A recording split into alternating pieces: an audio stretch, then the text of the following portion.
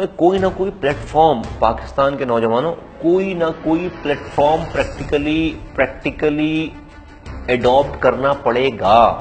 تم یہ سمجھو کہ تمہیں کوئی بنا کر دے گا، جن سے تم یہ ایکسپیکٹ کر رہے ہو وہی تو پارٹ آف دی پرابلم ہے، وہ پارٹ آف دی سولوشن ہو نہیں سکتے. تو تم ہو پارٹ آف دی سولوشن، تو تمہیں کوئی نہ کوئی پلیٹ فارم ایڈاپٹ کرنا پڑے گا. ڈونٹ سٹ Idol and wait for Angeles to come down from the sky and you bring some change in your platter and then they will hand it over to you.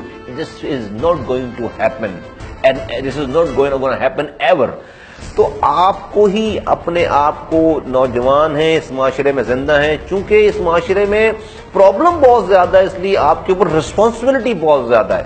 یہ stop گرمبلنگ، stop complaining, stop criticising, stop cursing people, politician people and so on and so forth. Take the charge of the driving seat, be on the driving seat, take the charge. وہ کہتے ہیں کہ ہمارا تو تعلق نہیں ہے سیاست سے، ہم تو جو ہے وہ ہم سیاست ہمارا مسئلہ، ہم سیاست سے دور رہنا چاہتے ہیں.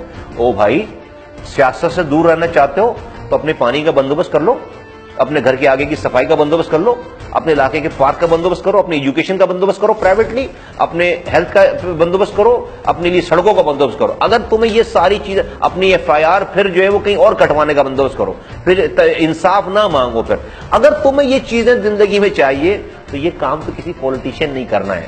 اور تم کہو گے کہ تمہارا واسطہ نہیں ہے پالیٹکس سے، تو پھر جو کر رہا ہے اس کو بلیم مت کرو، پھر تو ایسے ہی لوگ ہوں گے جو کرنے والے ہوں. تو بھائی بالکل واسطہ ہے، میری زندگی کا مسئلہ ہے پالیٹکس سے، میری لائف چل رہی ہے اس پالیٹکس سے.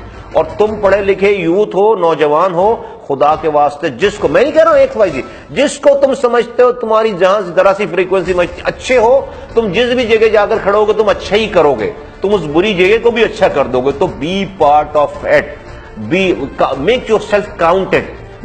اس سے بڑا کرمنل کوئی نہیں ہے، معاشرے کا کرائم کوئی نہیں ہے کہ آپ خاموشی سے اپنی زندگی، انکاؤنٹڈ زندگی گزار کر قبر میں چلے جائیں. اللہ تعالیٰ اس ظلم اور جبر کا حساب لے گا تم سے. کیوں کہ ظالم وہ نہیں ہے جو اپنے ہاتھوں سے ظلم کر رہا ہے ایز اے حکمراں. ظالم وہ ہے جو اس ظلم کو خاموشی سے سہ رہا ہے. خاموشی سے سہ کر قبر میں جا کر لیٹنے والا سب سے بڑا ظالم ہے. عذاب سب سے پہلے ان خاموش لوگوں کے اوپر اترے گا.